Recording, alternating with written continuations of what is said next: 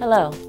In this chapter, we'll take a closer look at inflammatory bowel disease, often called IBD.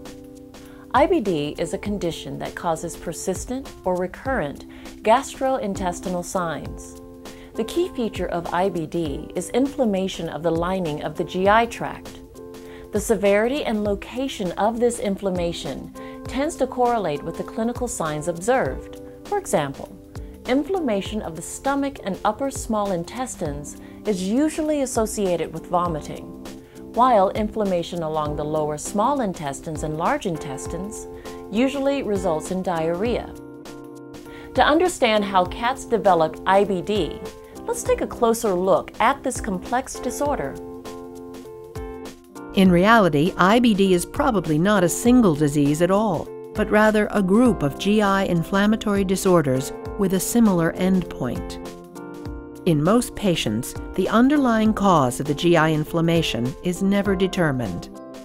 In some species, such as humans and dogs, specific genetic defects have been linked to the condition.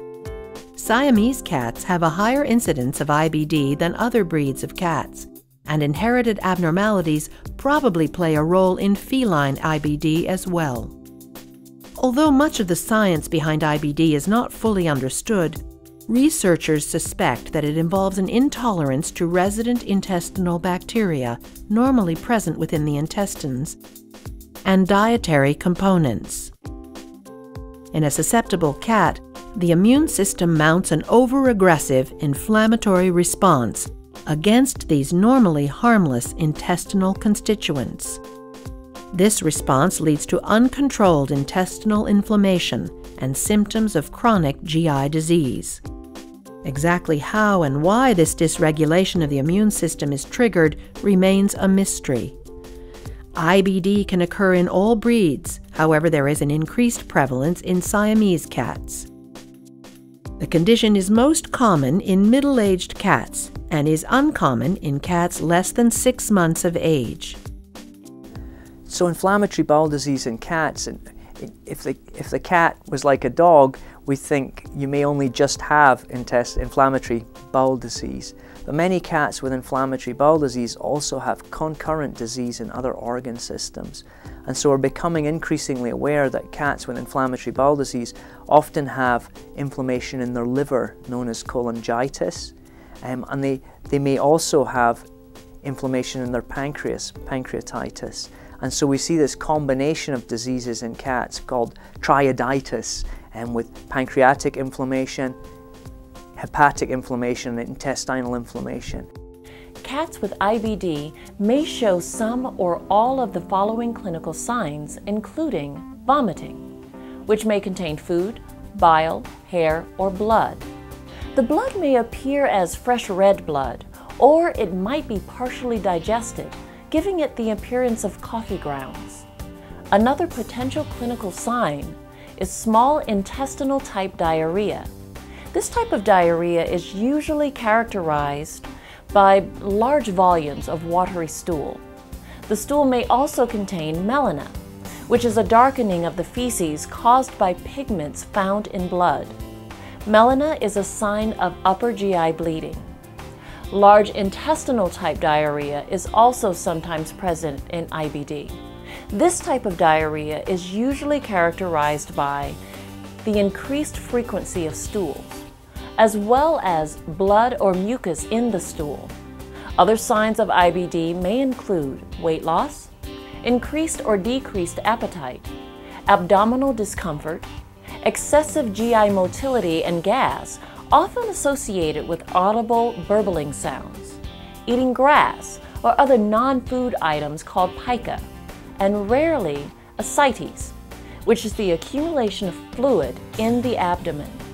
In some cats, these clinical signs may be present at all times, while in other cats, the signs may be intermittent. Persistent or recurrent GI signs may suggest the possibility that your cat has inflammatory bowel disease.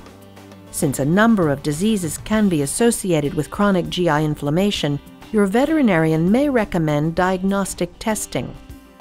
Well, if we have a definitive diagnosis, we're more sure about what we actually want to treat and what sort of treatments we want to use.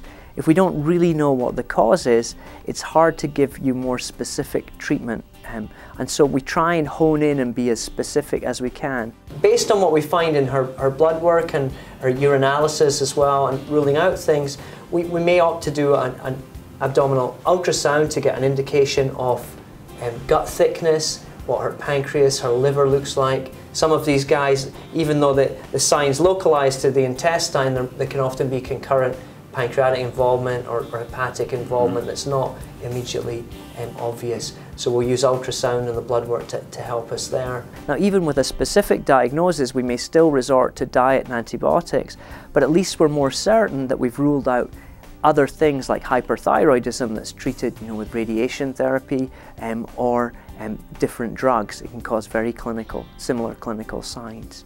Diagnostic tests might include a serum biochemistry panel to help rule out diseases of other organ systems and to characterize the GI disease, a complete blood count to evaluate your cat's red and white blood cells, looking for problems such as anemia and signs of infection, a fecal examination to eliminate infectious and parasitic causes of GI inflammation, a T4 measurement of the thyroid level to rule out hyperthyroidism, serum cobalamin and folate measurements to help support a diagnosis of IBD and to guide treatment decisions, and diagnostic imaging, such as an ultrasound or X-rays.